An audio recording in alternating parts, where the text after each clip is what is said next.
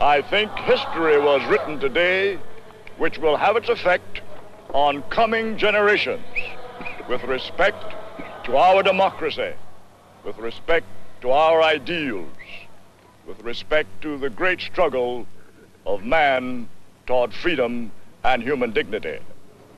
There were many who praised this day and said that there had been a new awakening in the conscience of the nation. Others called it a national disgrace.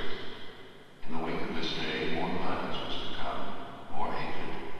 But it will all be history of man's cruelty to man. This was a day of hope.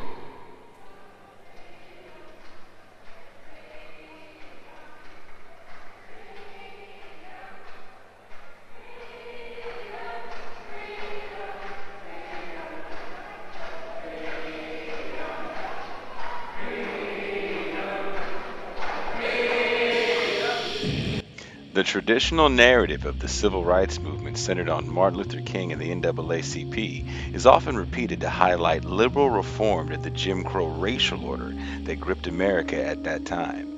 However, few Americans are aware of how much radical black labor activists challenging the domination of capitalism were integral in demanding solutions rooted in political economy as a means to address the conditions of blacks in the United States.